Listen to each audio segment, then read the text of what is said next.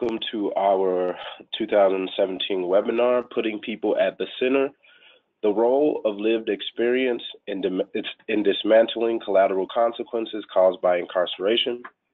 My name is Quintin Williams, and I'm with Heartland Alliance's National Initiatives on Poverty and Economic Opportunity. On behalf of National Initiatives and our presenters, we are very pleased that you are joining us today. So today we have some excellent speakers. Today we have Marlon Chamberlain, who is a force organizer and RROCI Coalition leader. We have Michelle Rodriguez, a senior staff attorney at the National Employment Law Project. And we have Glenn Martin, president and founder of Just Leadership USA. And myself, again, as I said, I'm a workforce research and policy fellow at Heartland Alliance. Before we begin, a few housekeeping points. Everyone listening to the webinar is muted. You can use the chat box on your control panel as pictured here on the slide to send a few questions for panelists at any point during the webinar. Now, how we'll do that, we will receive them and direct them to the appropriate presenter to answer during our Q&A session. You can type questions into the chat box at any time. The Q&A will happen at the end of the webinar. If there are any questions that we don't get to, we will try to answer them via email afterwards. The slides and recordings will be available on our website after today's webinar as well. And finally, we'll be using the hashtag capital L, capital E in policy. That's LE for lived experience. So please join us in tweeting about the webinar, and please use our hashtag. So like I mentioned before, we have a great group of speakers today, and I'll be handing it off to them shortly so that they can tell us more about their models of inclusion in their policy-making efforts, specifically how including people that are often on the margins of policymaking actually makes for better policy. But first, here's some introductory material about us. Heartland Alliance's national initiatives on poverty and economic opportunity. We're dedicated to ending chronic unemployment and poverty, and work at the intersection of practice, policy, and research to set in motion change that is practical, informed by evidence, and grounded in the experiences of providers and advocates across the country. A few of our initiatives include the National Transitional Jobs Network and the National Center on Employment and Homelessness, which houses our Connections Project work, which was highlighted in recent webinars. I would like to add that one of Heartland Alliance's core commitments identified in our latest strategic vision is to, quote, partner with participants and others to co-create and achieve ambitious shared goals. As part of acting on these goals, at our most recent conference, we convened a session on the role of lived experience in policymaking, where we had advocates, many who were formerly incarcerated, including myself, who spoke about what we bring to the table when it comes to policymaking. In many ways, this webinar was birthed out of that session, and we hope to build on our learnings today as well. To get us going, I'll give a short introduction and set up our wonderful presenters, and then I will hand it off to them. But first, just a couple of things. As many of us know on this webinar, for people with criminal convictions, and in some cases those who just have arrest records, they face a host of barriers, often referred to as collateral consequences. These consequences impact people's ability to have a roof over their head, work, vote, obtain licenses, get an education, and there are many other barriers. In fact, it is estimated that there are over 50,000 such barriers. And these barriers, they're often broadly applied without specificity or specific considerations such as time of conviction, how it applies to the actual job, and there is really no consensus on the application of these barriers. One of the ways that collateral consequences can be removed is through policy change. Many efforts have been forged to address the quote problems of mass incarceration. And when I interviewed, this was an interest of mine. For a master's thesis, I interviewed formerly incarcerated people, and a couple of things stood out that I think are pertinent for our discussion today. When I interviewed them, I can remember many of them saying, I never saw any of us at the table. They would always comment that they saw special interests and lobbyists and academics often having the largest voices in this space, in spaces of policymaking, in education circles, in nonprofit circles. And to be clear, special interests and lobbyists and academics, they all can be good and they have a place. But those of us who are committed to this work, we need to always be reflective in asking who's at the table. And in asking who's at the table, we are inching towards what this webinar is all about. Putting people who were once or still are at the margins in the center. They should be part of the process, indeed, because we are experts of our experience. And all too often, communities are often the object of policy instead of the architects. Not only do we come away with better policy when we are more inclusive, but there is what I call an empowerment effect as well. People are empowered, many for the first time in their entire life.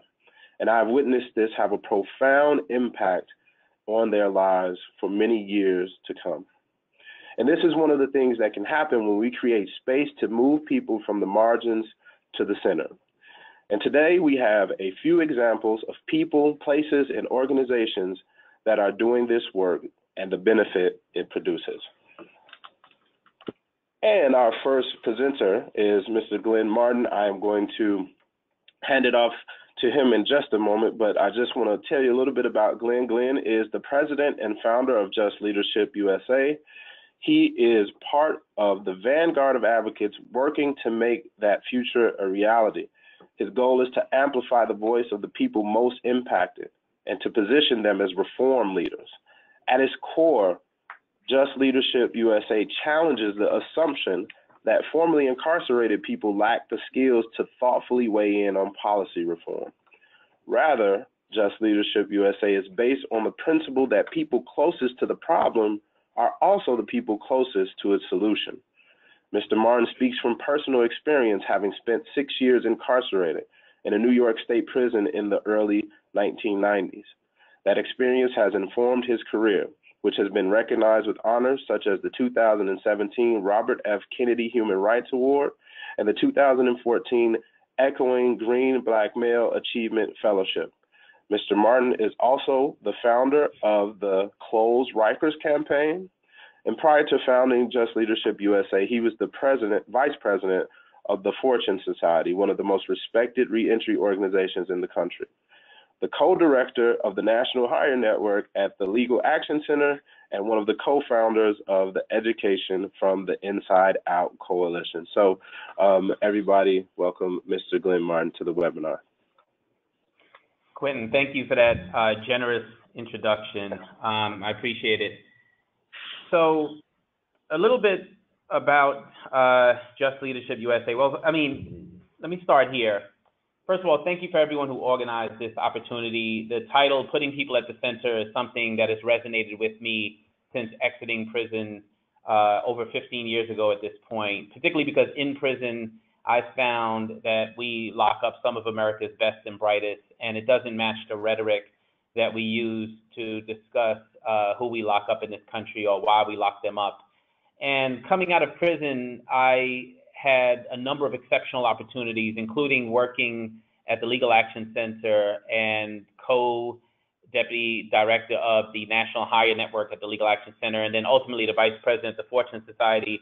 Those were huge opportunities for someone who's formerly incarcerated to learn how to do policy advocacy work in a very thoughtful and strategic way around people who've been doing this work for a really long time. And what I quickly realized in the middle of those opportunities is how much there was a conversation that would happen in the room with folks who are policy advocacy experts and policymakers. And then there would be a separate conversation in the hallway amongst people who are directly impacted about what they heard in that room that didn't line up with their vision of the work. And I kept saying to myself, how much more impactful and powerful would we be as a community, as a field, if we were all having those conversations together in the same space? Can I ask you to change the slide, please? And so that led to the birth of Just Leadership USA. And our mission statement, as it says on this slide, is dedicated to cutting the U.S. correctional population in half by 2030 by empowering people most affected by incarceration to drive policy reform. And when we launched back in November 2014, as you can imagine, it was a lonely place to be to suggest that we should be moving towards cutting our correctional population in half, including not just people in prison, but people in jails, people on probation, parole, et cetera. And the reason we launched with such an ambitious goal is twofold. One is very personal for me. One is that we believed that the field needed to be less incremental, or at least have that incremental work couched inside of a much bolder vision that matched the scope of the problem. And the other personal reason for me, half by 2030, is I have a son, Joshua, who was 3 at the time when I launched the organization, who will be 18 by 2030. And in this country, 1 in 3 Black children born today, Black males, will end up in prison. And I just felt as though I needed that personal sense of urgency to drive the work forward day to day here at Just Leadership USA. The same way I bet many of the people who are listening in on this webinar have similarly personal reasons for doing the work. And so here we believe that people closest to the problem are closest to the solution, but furthest from power and resources. Can I get you to change the slide, please? And so we're very clear about who we are and who we're not. We don't engage in mission creep very deliberately. We're very clear to the field about what we do and what we don't do. So we're not a traditional reentry organization. Most of our leaders have shown that they're beyond the initial reentry phase, and they have some stability, and that they've already shown evidence of leadership. And we're very clear and deliberate about that. Our theory of change intersects between advocacy, leadership training, and membership engagement. And so we run a couple of very distinct leadership trainings. Can I get you to switch slides, please? One is called Leading with Conviction, which is a year-long training. It's competitive. It's a very diverse audience of fellows that enter into that training, diverse in terms of gender, age, ethnicity, geography, and also type of conviction. We actually very deliberately do not ask the type of conviction for any of our applicants. They can volunteer it if they like, but it's not something we're interested in. People do tend to share their criminal history when they're engaged in the strategic communications and storytelling work that we do as part of our leadership training, but it's very deliberately not an entry point into the organization. And the reason is because we believe that every human being has a tremendous ability to do good in this world and to do evil in this world, and everyone has that ability, and everyone has the ability to take their lives and contribute significantly to their community, to their families, and to this country. And we just found that it's just the strange thing, it's actually people external from Just Leadership USA that have the most concern about who we serve in our leadership training. But the type of conviction has never gotten in the way of us delivering a very quality training to our leaders. So the Leader with Conviction training is a year long. We pay for the entire cost of the training. Our leaders are brought here to New York 4 times a year for 4 in-person webinars. They're very long days, 10 hours long, and then a 2-hour networking dinner afterwards. In between these in-person trainings, people engage in about 6 topical webinars during the year. In addition to that, we do a 360 assessment on each side of the training, which is a very objective tool that's used to measure growth in terms of leadership. We also do peer-to-peer coaching and a heavy amount of executive coaching. And so since we launched in November 2014, we've trained 338 leaders in 27 states plus DC. Our Emerging Leaders training is a shorter version of the year-long training that we actually move around the country. We've done it in 9 cities around the country. And so 72 of our leaders have been through the year-long, and the rest of the 338 have actually been through the Emerging Leaders training. With respect to the curriculum, we use an adult learning model. We teach something called Breakthrough Action Leadership, and folks can take a look at our website to get a sense of what the core components of Breakthrough Action Leadership includes. We also do strategic communications in partnership with the Opportunity Agenda and organizing, and we have an organizing and advocacy overlay that we sometimes do in partnership with Catal and the Legal Action Center and a number of other organizations. We invest in leaders who show up in their storytelling as both victims and quote-unquote offenders. But these are all leaders in the movement. These are all people who not just have the potential to be leaders, but have emerged in the field as leaders. And some examples include Bill Cobb from our 2015 cohort, who's now the Deputy Director of the Smart Justice Campaign at the ACLU, and Deanna Hoskins, who's a 2016 alumni, who was hired as the Interim Deputy Director of the Federal Interagency Reentry Council at the Department of Justice. There's Lauren Johnson, who's also hired at the ACLU Texas recently. There's Venus Woods in Alaska, who is a 2017 fellow, who is on the advisory committee of the U.S. Commission on Civil Rights. Patricia McKay, who was selected by the Tennessee Democrats as one of Tennessee's 25 women you need to know. Richard Smith, 2017 fellow, who was just recently hired as the National Director of Common Justice's Healing Works. Lily Gonzalez, 2017 fellow, who's hired as a community organizer recently for All of Us or None. And the list just goes on and on, as you can imagine. Can you switch, please, slides? So we also do advocacy work. With the amount of leadership training that we do, I think people sometimes assume we're strictly a leadership training organization, but it really is leadership training towards movement building. The idea that the participation in these cohorts where people are really challenged in a very intense way to be stronger leaders, people tend to emerge as part of a much stronger community as a result, and we leverage that community and those relationships to engage in advocacy work. So the first thing I'll say is, in collaboration with the formerly incarcerated and convicted people and families movement, we partnered to do a lot of work in DC under the Obama administration, where we met with the Department of Justice and presented 4 different policy recommendations for reform. And within 18 months of the administration winding down, we're able to be successful in 3 out of 4 of those policy recommendations at the intersection of employment, education, housing, and voting rights for people with criminal records. Once the administration was winding down, we turned our attention towards New York City, which is where our office is currently housed. And we listened closely to the leaders that we helped train in our emerging leaders training, because we believe that they have the best answers to policy reform. And we asked them, what sort of campaign should we take on here locally? And over, they kept saying to us, we should work to close Rikers. And that was a difficult place for a brand new organization to land with such an ambitious campaign. And we're nowhere near the finish line. But the reason we did it is that you can talk to researchers and academics and others about the horrors of Rikers, and you can look at the data, and the data tells the story. But when you listen to the stories of people who've actually been harmed by Rikers, people who've spent time there, you quickly realize that the data is really a compilation of the human stories of harm that's occurred there. And so we launched the campaign, and we quickly educated New Yorkers about the fact that Rikers was 82 acres of land purchased from a person who was once a judge in New York who used to capture Black men and return them into slavery in the South. And that since then it's been expanded to 420 acres, so large that it's only 200 feet away from LaGuardia Airport. It is the epitome of the mass incarceration model. And on any given day, you have 8,000 people at Rikers, down, however, from 22,000 when I served time at Rikers over 3 decades ago.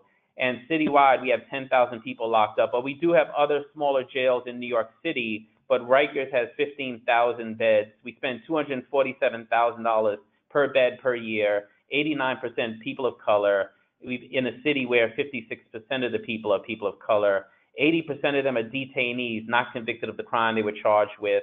41% have a mental health diagnosis, 12% with serious and persistent mental illness.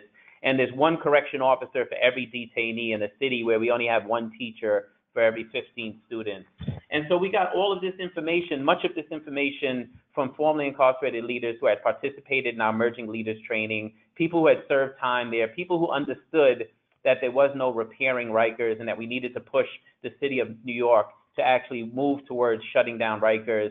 And it was a long shot, but within 12 months, we were able to not just finally get the mayor to change the policy in New York towards closing Rikers.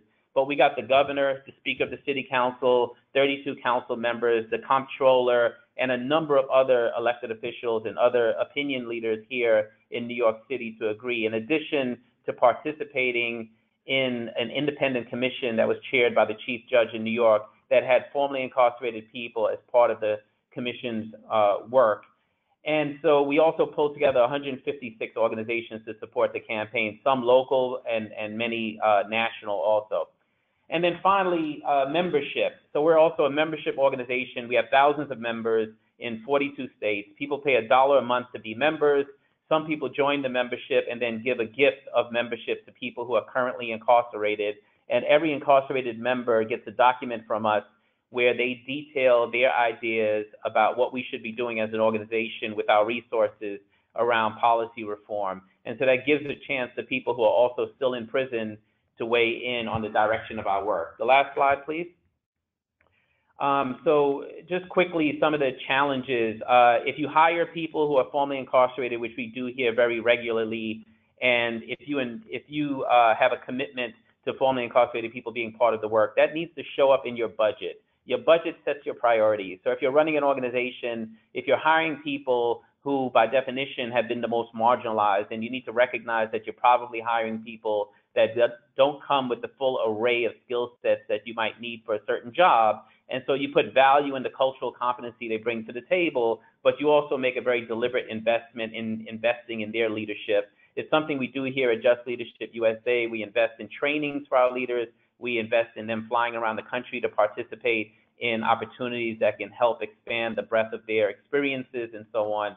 And then lastly, people who are directly impacted have a responsibility themselves to build their leadership capacity to respond to opportunities. People tend to point to me as the exception to the rule, but the truth is I've been exposed to exceptional opportunities, and in the middle of those moments, I've taken advantage of those opportunities by investing in myself so that I show up in those spaces in meaningful ways. And the launch of Just Leadership USA, as much as people tend to give us credit for creating something that's pretty phenomenal, the truth of the matter is that for me, at least, it felt very commonsensical based on my almost serendipitous opportunity since exiting prison. I'll stop there. Thank you.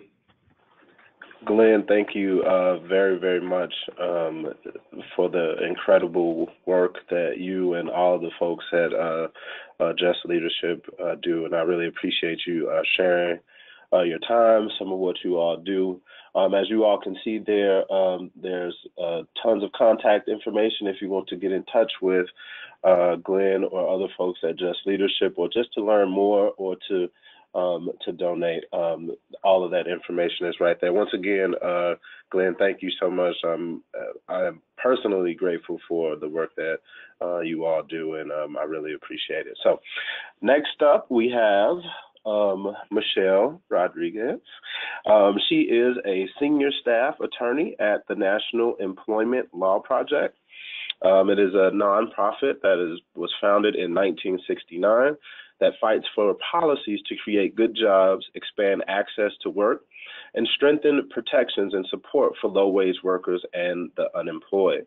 Michelle currently leads efforts at NELP to expand job opportunities for people with records through Fair Chance Employment. She has provided legal and technical assistance for fair chance laws and policies to over 100 jurisdictions, engaging stakeholders from grassroots organizers to policymakers. She earned her JD from Columbia Law School in 2003. Everybody, welcome Michelle Rodriguez. Hi, Quintin, and hi to everyone in the audience. Thank you so much. It really is such a pleasure to be a part of this webinar. If you could go ahead and advance the slide, that'd be great.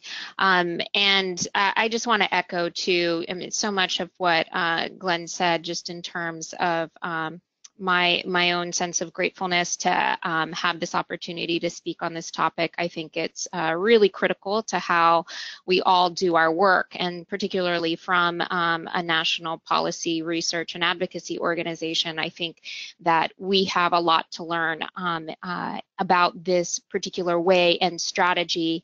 And part of how I have learned has actually been engaging with advocates like Glenn Martin, Daryl Atkinson, Linda Evans, the leaders in the field that have really inspired me to make sure that people that with lived experiences are really at the center. And just generally, when I think of what we're doing here at NELP, at the National Employment Law Project, as a workers' rights organization, that's part of the philosophy that we're trying to bring, is that people with lived experiences for the work that we're doing, whether we're focused on minimum wage, unemployed workers, or people with records, that they are really at the decision-making table. And I think that there's always going to be ways that we can improve, and that's something that we have to constantly be thinking about. So my presentation to you all today is going to be highlighting some of the ways that NELP does do the work that we do, particularly with this focus on expanding job opportunities for people that have records. I'll share, of course, some of our accomplishments, and then, really try to highlight some of that centering of people with lived experiences in our work, and just kind of weave that all in for you. Next slide, please.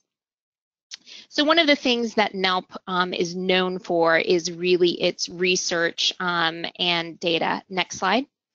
And I just want to give you a little bit of a sample of this. When I think of, the back up data and research that we offer, it really is that, to Glenn's point, that stories are key. It's the human narrative, it's the individuals is making that connection.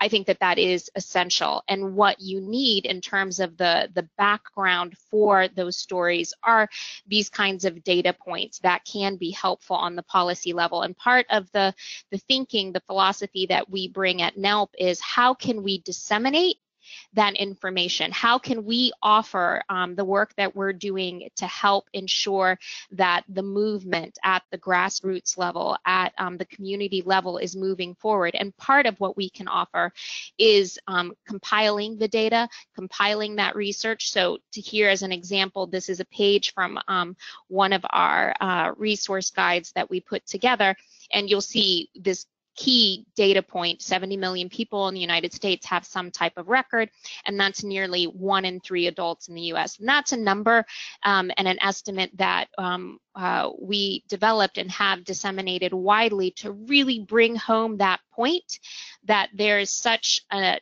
tremendous population of people that have had contact with the criminal justice system, that this is not an isolated problem at all. This is something that we all have to be all in to be able to solve. And people with lived experiences are going to have to be at the center of that problem solving, because they have the expertise. Next slide, please.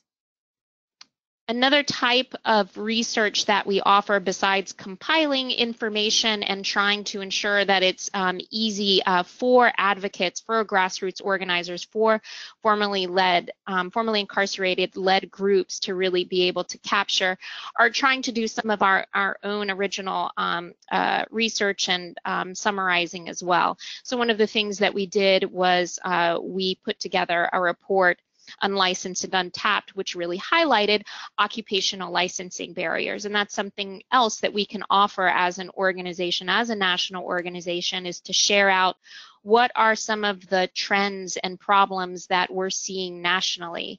We get to have this opportunity to have this scope where we're in contact with the grassroots organizations, the Heartland alliances,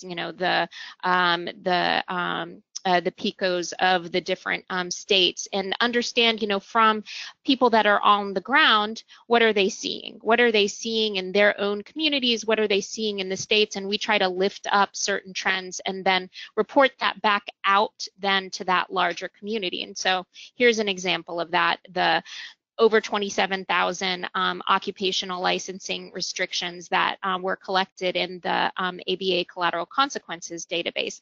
And again, it's to give that kind of snapshot of, this problem is tremendous and we have to be there to solve it. Next slide, please. And taking that national scope, this was another example from that report, Unlicensed and Untapped.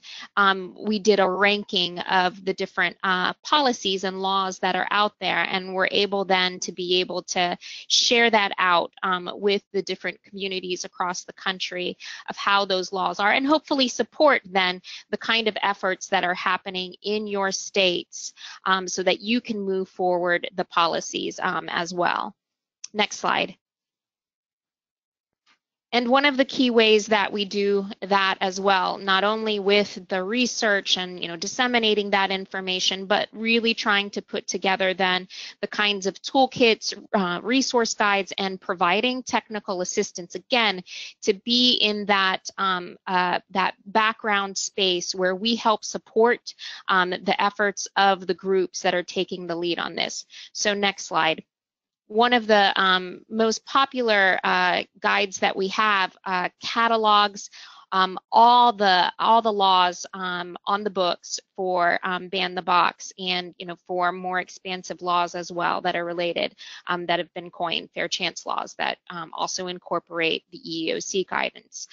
So those are, now we have 29 states, over 150 localities, and part of that dialogue that we're creating by being able to collect that information and share it out, it just helps keep the information flow going and helps keep the drumbeat going. And that is how we see part of our role in this larger movement, is to share out that information. Next slide. And a popular way that we've done that as well is through the creation of toolkits. So if our philosophy is that we don't want to be the holders of, the information, we want to share that out, then part of that has to be a commitment to developing the resources that then can be freely and easily accessed. So what we tried to do is, from my own experiences, my colleagues' experiences of working with jurisdictions across the country on Ban the Box and fair chance laws, we tried to really distill those lessons learned and then put them in a toolkit that then can be used by anybody, by any of the advocates, so any of the leaders on the ground that are trying to get something started, even if they're in a tiny community. This is something that they can go to as a resource, and it's freely available, and it's a way to just ensure knowledge is being shared out. And I think of, for all of the national groups, that's part of our responsibility to make sure that we're not the holders of some rarefied information, but that it is freely being disseminated out. Next slide, please. And one other just example of a toolkit that we put together, for example, was looking specifically at the healthcare sector. And I would say that I think of this as one role that NELP can play too. If there are particular relationships that we've been able to cultivate, here's an example with healthcare systems or employers, then those are then relationships that we can share out. That's another role that national groups can play, is really helping to broker those relationships with groups that are led by formerly incarcerated people and people with records. Next slide. And to give you an example of that, next slide, I want to just share out one of the toolkits that we put together. It's the Fair Chance Hiring and Philanthropy Toolkit, and we worked with the Executives Alliance and with formerly incarcerated and convicted peoples and families movement, which is led by formerly incarcerated leaders. And the way that this process worked, to just give you an example of how you can do a broad collaboration, is we were working both with HR professionals, and then we were working with different committees of the different groups. So we had FIC PFM together with the Executive Alliance and with NELP, and really put together this very collaborative process to get this toolkit in the hands of foundations. And the purpose was to help ensure that foundations are going to really do the hiring of people with records, and not just, not just the idea of you're hiring people with records just to do, criminal justice work or something that's very focused on the lived experience, but understanding if we're going to really shift the culture of foundations, then there needs to be hiring at every level of the organization. So it's not going to just be limited then to, let's say your criminal justice fellow. We want to see hiring at all levels. And what I think this collaboration was a really good opportunity as well, was to bring together HR professionals who were in foundations themselves and have a direct project with formerly incarcerated leaders. And so it was really this opportunity of potentially transformative learning, and the hope as well is by having this tangible toolkit, then we're going to see more people with records throughout the ranks of foundations. And for many of us who are in the nonprofit sector, the foundations are essential in terms of our health and our well-being as organizations in doing this work. And so that's why it is so critical that we took this endeavor together to help ensure that hiring does become real. And I will say this, having this deliberative process where you're working with different committees to draft something, it's a long process. I mean, it took regular meetings. It takes a commitment of investing that time and energy. It would be much easier if, just one person drafted it up and got it done, but it wouldn't be with the spirit of the project. You wouldn't have as good of a final project. It wouldn't be as effective as it needed to be. So I would say doing this kind of collaboration by centering people with lived experiences in the actual work that's being done, in the creative thinking, in the decision making, that's just better for the work. It's more aligned and with the purpose, and it helps just with the authenticity and the credibility of the final product as well. Next slide. And next slide, moving forward. I just wanted to give you all just a snapshot too of some of the other things that you can do if you're in an organization as well, and if you're looking at your own hiring of bringing on people with records, that should be a key part of the work that you're doing. And another key part as well is to consistently be thinking of where are the opportunities that we can help support formerly incarcerated led groups in their efforts. So whether it's in the White House effort, and you can try to provide some legal expertise as to help in some of the background work that's being done. That's something that we tried to do. Or, for different pieces of testimony that's needed, helping to support different groups, ensuring that they have the information that they need to move forward a piece of legislation. Those are all different ways that we've tried to ensure that we're being supported of the movement on the ground as well. So not just doing the research and the policy work, but also helping to support those actions that are happening. Next slide, please. And finally, I also think of just what is part of our obligation in terms of ensuring that the movement really moves forward and thrives, is to helping ensure when we as a national organization have access to larger funds, that maybe some smaller groups wouldn't have access to. So some nascent organizations, burgeoning groups, they may not have access to some of these larger foundations because they're only giving them to the larger budget organizations. That it's part of our commitment then to ensure that we're making those introductions, that we're exposing those foundations to the groups that are doing the work on the ground, and that we are also helping to, with these funds, re-grant that money out. And as part of that criteria and thinking about where that re-granting is going, a key criterion needs to be, is this a group that is run with that philosophy and thinking of formerly incarcerated people, people with records and lived experiences are at the center? Is it being led by people with lived experiences? Is that something that's throughout the culture and thinking of how the work and policy making, the decision making is being done? So that is part of what we see ourselves as doing moving forward in our opportunities for regranting as well and currently. Next slide. This takes us to just our final contact information that I wanted to share with you all. Please feel free to get in contact with me to learn more about our work, or if you have any questions. And I also just want to reflect as well as our own organization with our hiring practices. One of the things that you can do very easily as an organization is to adopt your own hiring practices. We have a fair chance hiring policy. We don't actually run background checks, and we're affirmatively signal that people with contact with the criminal justice system are welcome and encouraged, that is part of how we see the expertise needed of the work that's being done at NELP. And that's something that I think all organizations should be doing.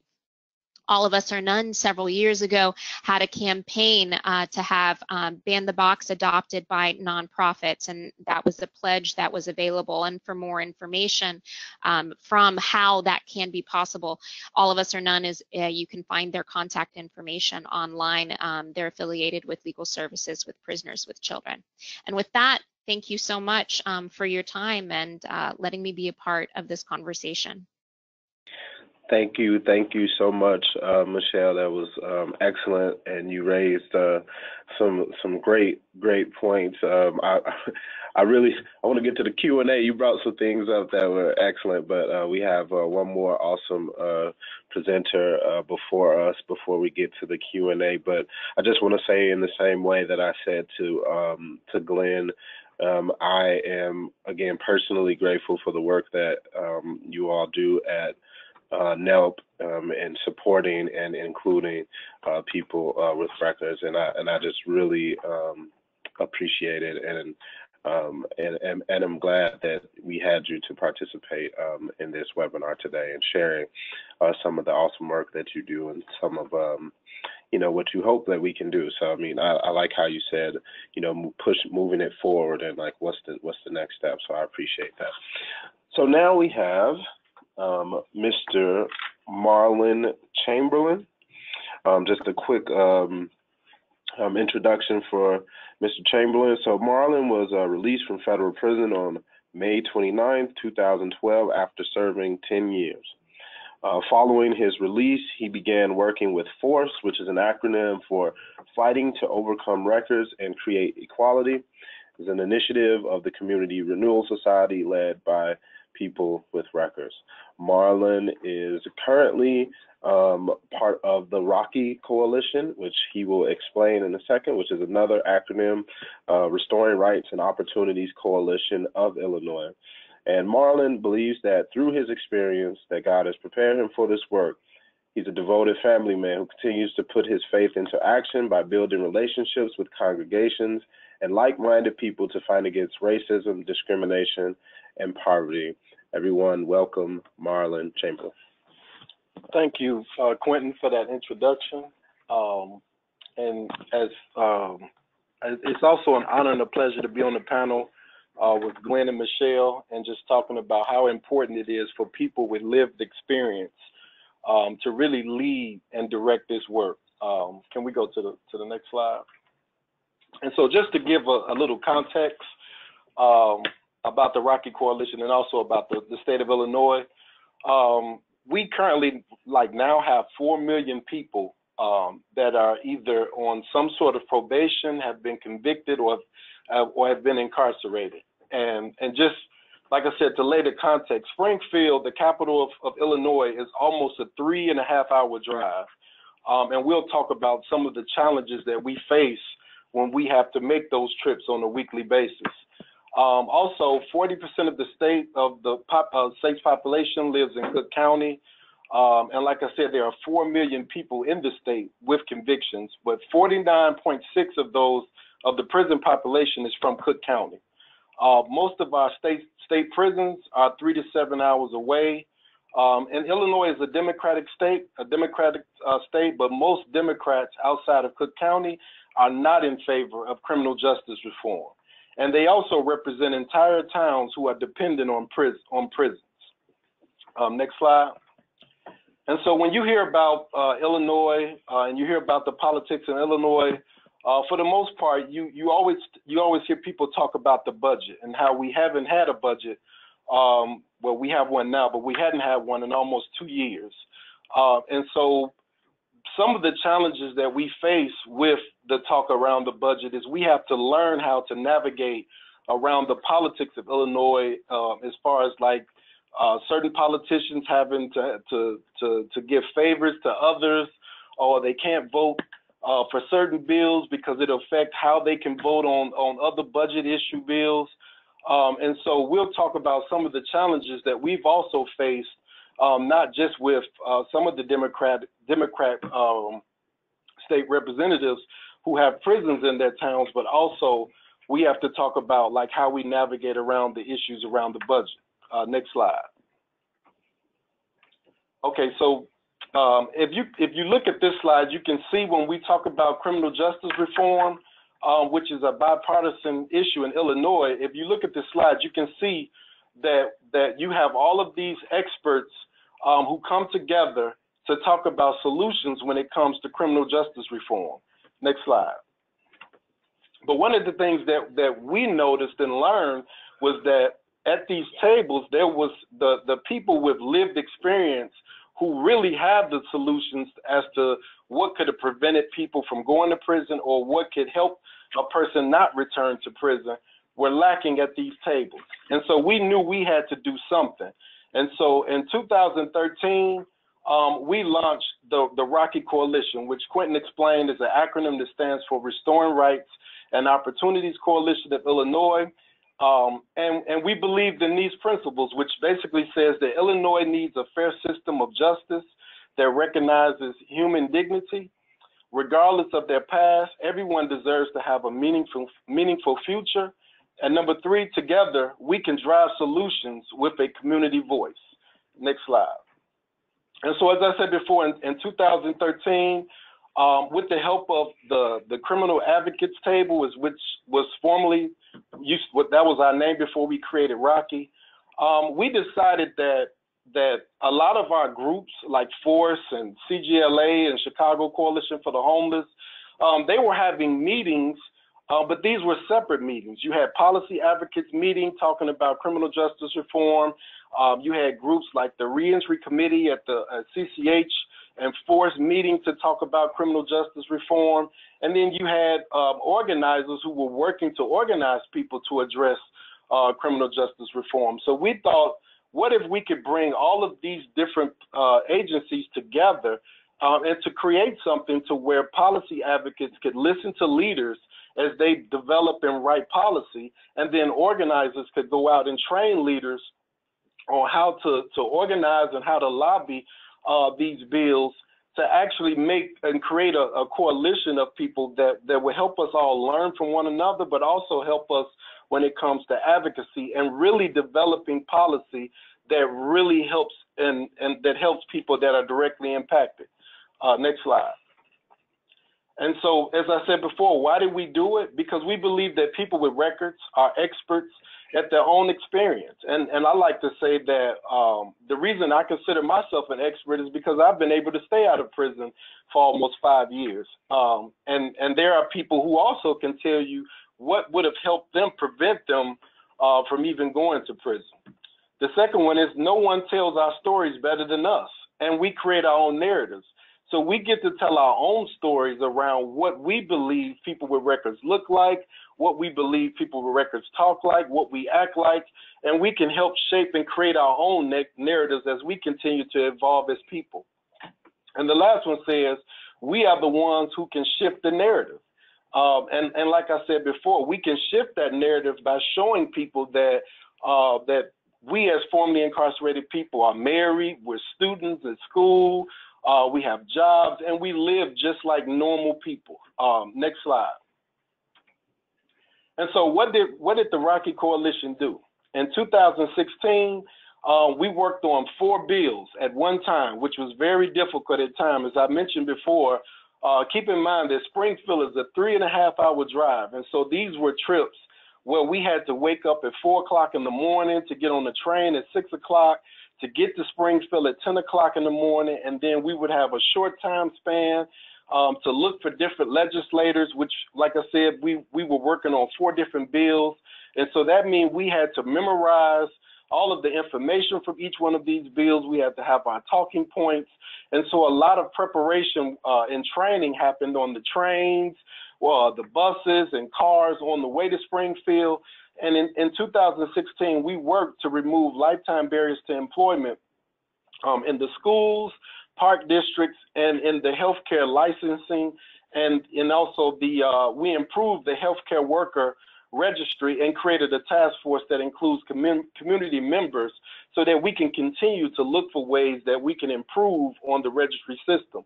And as I said before, the other bills, there were, prior to us working on these 3 different bills that removed the lifetime barriers, if you had a conviction, regardless of when this conviction happened, you were barred from working in the schools, park districts, and you were barred from certain licensing as far as in the healthcare field. And so we decided, like I said before, that we wanted to remove these lifetime barriers to employment.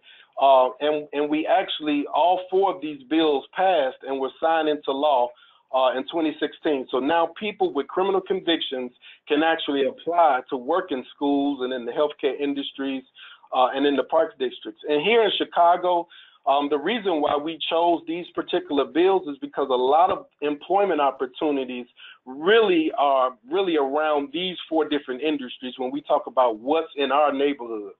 And so, like I said, this came from leaders saying, hey, I was denied from working as a safe passage worker at this particular school in my neighborhood. Or I was denied licensing, which I went to school after my conviction and became a registered nurse, and then I lost my licensing because of a law that passed that like Quintin talked about before, was a collateral consequence. And so these issues came from the leaders at the RROCI table saying these are some of the barriers that I've faced and need to be removed in order for me to move forward in my life. Next slide. This year, 2017, we worked on a bill, HB 2373, which was probably one of our most difficult bills that we've worked on as of yet, because this particular bill would expand ceiling eligibility for people with violent and nonviolent convictions. And we intentionally decided to do this because we wanted to stop the distinction between violent and nonviolent convictions. And I think I heard Glenn mention that they don't ask about your conviction as far as like their enrollment into their program, because we don't want to make that distinction, be saying pretty much saying that anyone can change. And so we, like currently in the state of Illinois, there were 9 convictions that could be sealed. And with this bill, there will be thousands of convictions that can be sealed after 3 years of that person's released and when their probation or parole has ended. This bill is currently sitting on the governor's desk. It passed out of the House with bipartisanship support, and it passed out of the Senate. So we're currently waiting on Governor Rauner to sign that bill. Next slide. So how do we do this? And I think we need to go to the next slide so we can break down each one of those. As I said before, our issues come from the community. So last year, what we did was we used a survey that we created to really identify what particular issues were people with records facing as far as their transition from prison back out to society. And we used the survey, but we also we believe in building relationships. So this survey was used for us to collect information and data, but we also believe in, like, we would follow up with individuals from this survey to get them involved in the actual work that we did as a coalition. And so the questions that we would ask on the survey would basically, they helped us shape our campaign for the last, I think it was for last year.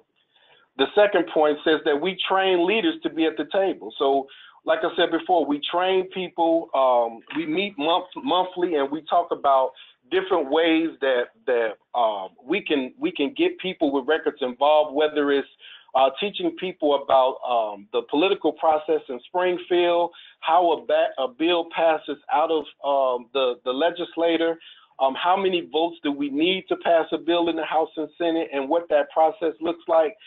We also train leaders on how to lobby the bill that we're working on and how to find the different representatives' offices.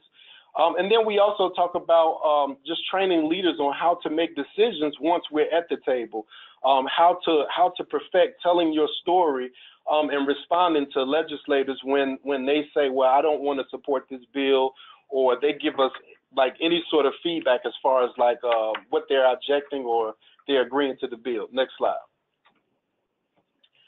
Okay, how we do it. The coalition consists of, like I said, Chicago Coalition for the Homeless, Cabrini Green Legal Aid, Force, and Heartland Alliance. And so what we do is we meet once a month as a coalition, and this is what we call like our big meetings. And when we need to make quick decisions, the coalition basically voted and assigned individuals from each organization to be on the steering committee. And this steering committee has to make decisions sometimes on the fly, or sometimes we may have a short time span or turnaround to make a decision. And so we'll set up a conference call, or we'll have a check-in to just check in to make sure if there are any decisions that we need to make as far as the coalition, or are there any quick decisions that we need to make as a steering committee to move our campaign forward.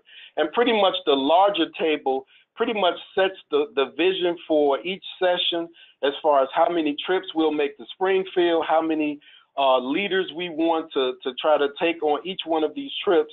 And then also they would pretty much set the agenda as far as like which organization will lead the trips to Springfield throughout the legislative session. Next slide. And so how we do it. I just talked about how we assign different weeks to different organizations to take trips to Springfield. But I think the unique thing that we do is we have a constant presence in Springfield, because we have different organizations that can say, hey, I'll take this week, or I'll take these next 2 weeks. And so we keep a constant presence in Springfield, and we stay in the legislative spaces to remind them, yes, I was here last week and I talked to you about this particular bill, and we check in to see like if they want more information. We make sure we have report back forms that we write down what each leader, what that representative said to that leader. And we've learned over the last 2 years that this works. In fact, last year when one of our bills passed, the legislative, the General Assembly, gave us a standing ovation and said that the HB 4360, the school bill, was one of the most lobbied bills in Springfield. So we've learned that having this constant presence in Springfield is actually effective. Next slide. And also, a lot of times in Springfield, you'll have people who are professional lobbyists who this is their career and this is what they do for a living. And so one of the unique things that we do is that we as leaders are the ones who actually lobby these bills. And so we're able to respond to the responses that the legislators give us, because we have lived experience. Like, we know what it's like to come home from prison and have to navigate through all the challenges that we face coming home. And so we train leaders to actually lobby our own bills. Next slide.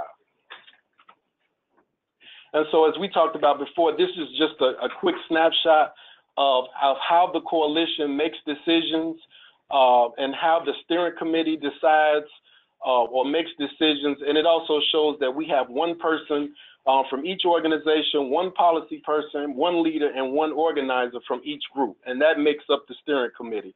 And this is just, like I said, a quick snapshot of how we as the coalition make decisions depending on what time or what part of our campaign or where we are as far as the legislative session.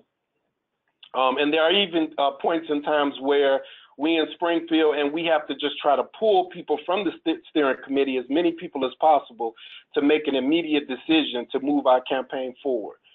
Next slide. Okay, and this is just a picture of the coalition. As you can see, the yellow shirts are Chicago Coalition of the Homeless. The orange shirts are the Community Renewal Society and Force. And then Cabrini Green Legal Aid is there, and Heartland Alliance. And this is our coalition here. And I think we took this picture this year after the ceiling bill passed out of the House or Senate. I don't remember. But like I said before, we take trips every week to Springfield, and each group commits to turning out leaders. And I think that's one of the most important things that we've learned as a coalition, is that we have to be in Springfield every week. And this is a way for people to also learn the process, because the way we're taught politics in school is not the way politics plays out in real life. And so, as I mentioned before, when I talked about like the budget issues, like there's a lot of things that play out in Springfield that you just have to be there to learn. And after each trip to Springfield on our way home, we debrief the day, we draw out the learning, we talk about things that we can improve on and do better. And then we also just make sure that leaders are learning the process, and that they're asking questions about like where we are in the process, or how many votes do we need. We keep track of where we are as far as our roll call, and who talks to who, and people that we need to touch on next week. So there's a lot of work that happens behind closed doors. But we've been able to accomplish a lot of things as far as like passing legislation. We've actually passed 5 bills since I've been at CRS. And like I said, it's a lot of hard work, a lot of dedication and sacrifice that goes into this work. Next slide. And so thank you, Quintin, for my time. And I think we are now ready for questions. Yep. Thank you so much, Marlon. As you were speaking, as Marlon mentioned, Heartland Alliance is part of this coalition. So I've had the pleasure at working side by side with, Marlon. So some of the things that he was talking about just really, just got me really, really, really excited. So I am really excited to get to the Q&A. So we have 3 general questions. And let me just say this really quick. Thank you to all 3 of our presenters, and I'll give another thank you, but I can't thank you all enough. I mean, I think this has been incredibly inspiring and wonderful. I'm ready to run off this webinar and go do some more work, and because you all have thoroughly inspired me today, and I hope those of you that are listening have been inspired as well. But I'm going to go with some, please send your questions. We're great on time right now, so we have about 25 minutes left. So I've received 3 general questions that can go to either one of the panelists, but I did get one directed question. So I'm going to go with the directed question first, and then we're going to go to some of the general questions that anybody that participated on the panel can answer. But the first question that was directed at Marlon, which is a great question, and I'm sure he'll have plenty to say about this. So Marlon, someone wants to know, can you explain how you got bipartisan support for the record ceiling bill? That is amazing. Yes, it is amazing. And so I talked about the politics of Illinois, and so there was another bill that the Republicans were looking for some support on from the Democrats, and so in order for basically the way it was laid out, it was that if the Republicans signed on and supported this ceiling bill, that the Republicans were expecting the Democrats to support. I think it was a bill involving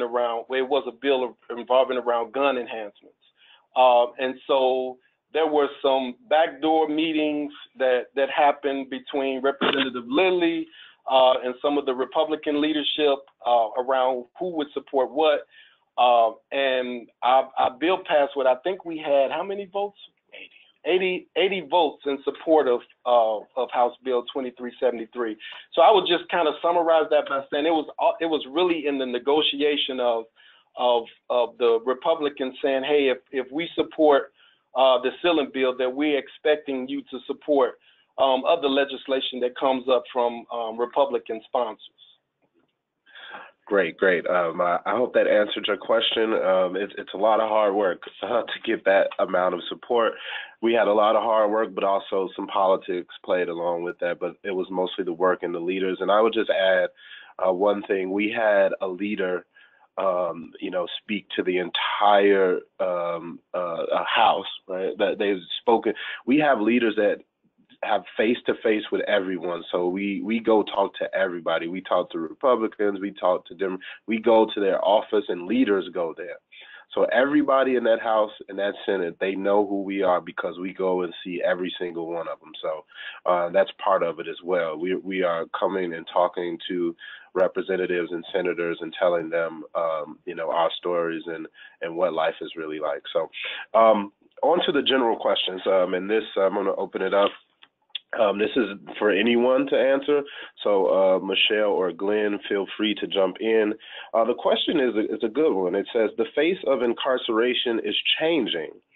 Plus, there are more people with records that also have education and special skills. There seems to be very little attention paid to these people in reentry assistance. It says they can be harder to place in employment because very few white-collar companies will consider someone with any type of criminal background. Is anything being done about this? My loved one is personally affected by this. So I think the question is, there are folks with records that have white collar skills, but these white collar jobs are not often the focus of reentry organizations. And this person wants to know what is being done. I think, Michelle, this kind of gets at what you were saying, hiring at every level. So I don't know if you wanted to take a shot at this. Yeah, I mean, absolutely. I think it raises a really good point of the kinds of stereotypes that exist there and the general work that we all need to do about breaking the stereotypes. Absolutely, we've gotten calls from workers that have, PhDs and masters and, are well qualified for a wide range of jobs and are absolutely not being taken seriously for those jobs. There's so much work that needs to be done with doing that narrative shifting work, as Marlon was talking about. So I think part of it is just helping to understand, helping the movement and policymakers and decision makers understand that when we're talking about 70 million people that have an arrest or conviction record, that's going to be a wide range of folks who are very highly skilled, many of them, and who all they need to have is, that door opened of opportunity. And yes, there's absolutely people in the population as well that need, more of the support, and the trauma of being in contact with the criminal justice system is very serious, and that kind of supportive system can be helpful in the kind of training and leadership that Glenn talked about as well. But there is a wide range of folks that are out there, and part of what we have to do is just do that kind of stereotype breaking. And so I think that there's more that we all can do on that, and there are some specific efforts, specifically with, I think of some of the private employers that we've been, some initiatives that we've been trying to work on. So that's just an example. This is Glenn, just to weigh in quickly. Going back to my days as vice president of Fortune Society, there was a gentleman who came in, I guess this is going back about 6 years now, who was a former doctor who was trying to find employment and ran up against these weird sort of barriers based on the fact that the reentry field had not evolved enough to recognize that we're serving a very diverse population given the scope and the reach of our correctional system in the United States. And I received a call from him just a couple of weeks ago, in fact, where he continues to be tremendously underemployed as someone who used to once practice medicine. And, I would turn the lens on us as a field and suggest that organizations that have been around doing good work, that have grown and become pretty formidable in the space, need to constantly challenge themselves to evolve, to respond to what formerly incarcerated people are saying they need. And if you look at our leadership training, if you look at the fellows across all of our cohorts, people often are surprised by the diversity, particularly in race and ethnicity and geography, but there's also a huge amount of diversity there in terms of what people were engaged in pre-incarceration or pre-supervision, et cetera, et cetera. And that's very deliberate for us. We want our leadership cohorts to reflect the reality of who we lock up in this country, so that every American can hopefully see a bit of themselves or their families in the advocacy work being done by these fellows. Thanks for that, Glenn. And just while you have the floor, there was a question that was directed directly at you. You had just mentioned your leadership training, and Nicole Holmes, she wanted to know, is that training available to individuals that are currently incarcerated? So we've grown quickly, but very deliberately. And so we've been asked by particularly correction officials, but also people in prison, to do our training inside of a prison setting. We created a curriculum from scratch, tabula rasa, like worked with Columbia Law School to interview formerly incarcerated people all across the country to develop the curriculum. And I don't want to be so presumptuous to assume that that curriculum, which is great and has evolved into a very powerful curriculum, can just easily be used for people who are in a correctional setting. And so we have a vision for ultimately providing some version of our leadership training inside of a prison setting, but I just don't think we're there yet as an organization. And I want to have the humility to believe that we're going to have to listen more to people on the inside about what they need. Thanks for answering that question, Glenn. We have a couple more. I'm going to throw out a general question as well. This is for anybody. We do have a couple of more specific questions, but I want to get this general question. There was a question that came in. It says, if you work in criminal justice reform, how would you suggest working towards centering formerly incarcerated people in your work, research, and advocacy? Well, one idea is, hiring people in your staff. That actually helps, helps change the conversation in the organization. If you have people with lived experiences and that are in the conversations internally, part of the decision making, then that will help be able to shift and move some of the work that's being done potentially. That's one idea. I want to reiterate something that was said earlier about the importance of re-granting. We're a very new organization, less than 3 years old, with a budget of $3.6 million, and we re-grant almost $1 million of those resources and target most of it to organizations that are either led by formerly incarcerated people or where formerly incarcerated people are in meaningful leadership roles. And we do that so that we're constantly in partnership, not just with organizations led by people who have lived experience, but resourcing those organizations to leverage the playing field a bit and ensure that we're being accountable to other formerly incarcerated leaders. I don't think anyone, I think people shouldn't let perfect be the enemy of the good, to use an out-used statement. I mean, even here at Just Leadership, I'd like to think that we do a good job of what we do, but no one is in jeopardy of being an expert at this. And I would just urge people to really follow their values and do what seems right in terms of elevating those voices and centering people who've been directly impacted in the work. Thank you for that. We are getting great questions coming in. I'm loving this right now. We're getting great questions. So I'm going to ask a very tough question, and I'm sure all of us in this work have encountered this question. I know we have in Springfield, and it comes up over and over and over again. So I'm just going to ask it because it's a tough question. And some of the questions not going to go away. We're going to have to continue to think about it and think through how do we do this. But the question came from someone who asked, Are sex offenders included in your advocacy? Is there a, quote, what works data available for replication purposes? Now, I don't know if they meant specifically replicating advocacy for sex offenses, but I'm sure we can probably just answer the replication question in other contexts, but that was a question. Yeah, this is Glenn. Let me jump in on this one. And it's hard for me to tell if the question, again, is what you said about policy around people with sex offenses or the inclusion of them in the work. So I'll answer the latter because I have an anecdotal story to tell. As I said earlier, we don't ask people about the type of convictions when they come into our leadership training. And yet, when we do strategic communications work, we do something called VPSA, Value, Problem, Solution, Action, where people tend to try to tell their personal story and do it in a way that's really effective towards policy reform. And on our first cohort ever, when we launched the organization back in November 2014, about an hour and a half into the first leadership training, someone stood in front of the room and he was telling his story. And about 3 minutes into a 5-minute presentation, he said, "And I slept with my daughter."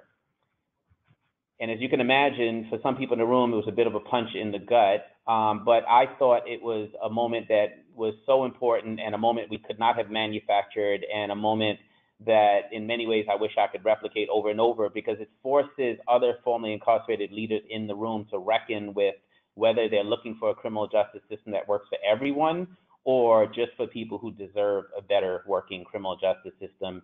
And for formerly incarcerated people not to replicate the mistakes that have been made over the last few decades in the reform space, I thought it was really important for them to have that moment and to overcome that moment and to recognize that, you know, for all of us, creating a fairer, smaller, more humane criminal justice system is not about where would you want your son to serve time. It's about where would you want the person who violated your son to serve time. And our leaders, because we allowed sex offenders into the space, had a moment like that that I think, again, was hugely valuable.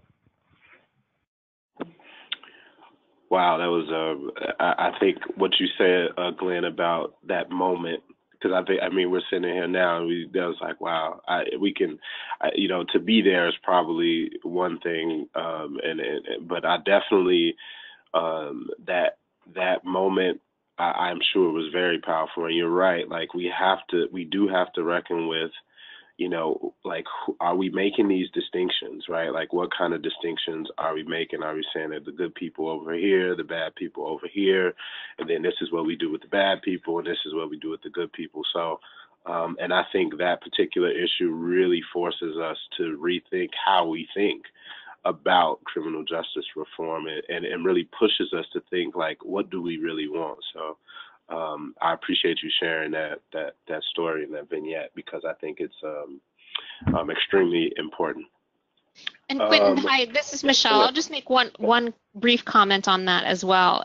Just from a policy point too, this comes up quite often, whether it's people that have sex offenses or people that quote unquote have violent offenses or more, you know, quote unquote serious offenses, whatever it is, it comes up a time and time again when you're working on some policy measure that there is someone that always says, well, let's, you know, okay, that reform, it's all good, but let's exclude fill in the blank. It's people with sex offenses or people, you know, that have, you know, certain offenses on that table, and it undercuts everyone because of that distinction that you are making, as you were talking about, Quintin, of trying to carve out who is the good and deserving and who is the not deserving, and that creep will always undermine the spirit of the work. Now, those are hard decisions when you're at that decision-making table to make, where you're holding this piece of you know, legislation that's going to do a tremendous good for thousands, maybe tens of thousands of people, and you're having to make that call. But it needs to be weighed very seriously. It has to be thought of, is this undermining our whole effort? And I think that there have been a lot of mistakes in the past in the reform movement, where it was too easy to say, oh yeah, of course, no brainer, we can't include, you know, those offenses, and that has hurt us overall. So I appreciate that that piece of the conversation and that challenge that we're bringing to the fore. Thanks, Michelle. So we have a directed question, another directed question that was specifically directed at Marlon, but Michelle and Glenn, I would love to hear your thoughts on this as well, because this is something, you know, in this work that I've thought about and have had side conversations about, but something that I really would love to hear your thoughts, but we'll let the question go to Marlon first. And the question is, it says, I've been finding it challenging to truly engage my community in legislative work because we are an oppressed population and balancing many obligations. Have you been able to secure funding for leaders to cover time off of work, child care, and transportation so they can share their expertise and spend time lobbying, or are you reliant on volunteers? Wow, great question. Definitely a great question. The short answer, I would say the transportation piece we do cover as far as the trips to Springfield, but the other two are the challenges that I've faced as an organizer as far as trying to engage people, and a lot of it has been just building like the relational work and connecting people to different resources. We have not secured any funding for people to take trips to Springfield, but I do, because Force is connected to a lot of different reentry agencies, whatever resources that I can connect people to, a lot of that work is just like really just networking and connecting people to different resources. But that is definitely one of the biggest challenges that we faced as far as trying to engage people, because people, when I talk to someone about getting involved and going to Springfield, a lot of times their first response is I need a job. And so that has definitely been one of the challenges that we faced. And then two, a lot of times with our trips to Springfield, we try to take smaller trips and we try to identify people who can, like their schedule will allow them to travel to Springfield. And so there's a lot of leaders that I talk to over a legislative session around just scheduling when they can and can't go. And so I'll know who to call and who not to call, depending on like where we are as far as our trips. But that's one of the, if not probably one of the biggest challenges that I've faced overall as an organizer and working with this population of people. Thanks, Marlon. I'd love to hear your thoughts, either Michelle or Glenn or. Sure, this is Glenn. I'll jump in. A couple of things. One, we're housed here in New York City, and our most ambitious campaign right now is the Close Rikers campaign. And so we have the most robust infrastructure of reentry and ATI programs of anywhere else in the country. And those organizations, Fortune Society, Osborne, Women's Prison Association, GOSO, Center for Employment Opportunities, these are all supporters of the Close Rikers campaign, and that proximity helps us to refer people who want to be part of our campaign but are facing housing and employment instability into those programs. As an organizer, I don't believe that you actually pay your members or your leaders. I think it changes the dynamic of the relationship, and when you run out of resources from philanthropy, you suddenly have a problem because you've created a skewed relationship with your members and leaders. I think that people, you have people who are on staff who are directly impacted, and then you have people who are from the community, because the idea is you want to make sure when your nonprofit goes out of business, if it ever does, or if you shift gears, or if that grant is over, that you've built the capacity in the community for people to do the work, and that they're not reliant on you directly for resources to be able to do so. So we recognize the need to connect people to resources. We also don't engage people in advocacy work if they're not stable and able to do so. If they're facing other forms of instability, a core part of work of an organizer is to help them to deal with those issues first before you pull them towards the work. And this is Michelle. I'll just say very briefly, you know, one of the things that we've seen organizations do has been to put together some kind of, you know, on the ground leadership institute where they may be doing a paid fellowship, helping to have the individual understand what the policy making process is, but understanding as well, because of the financial concerns, that it does have a paid component to it. And then you graduate from that, and you have those skills and the ability to engage and to use those skills then to market yourself potentially, you know, to work at some of the nonprofit organizations that are engaged in this work. So that's one model that's out there, but I would say, I mean, it's just a really tough problem all around, whether it's in the space of reentry or just working with low-income folks and communities of color, immigrant communities, something that we face in all of our work, the very real and hard limitations that working people have to be engaged in policy. Thank you all for sharing that, because I just really think that is a thing that we've, an issue that we've run into.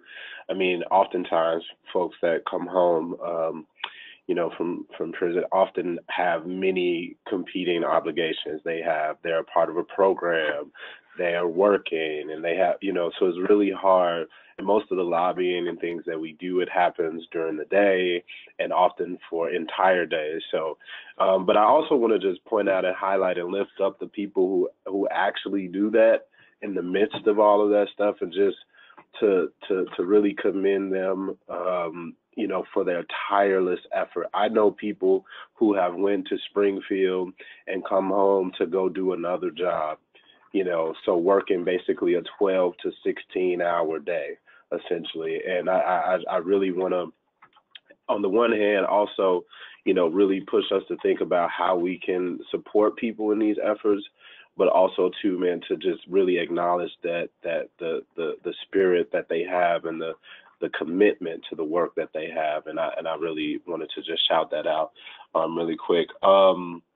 So we have, I think we have time for one more question. We have a few minutes left here, and this is directed at Glenn, but I think, you know, any of us can probably have some thoughts about this.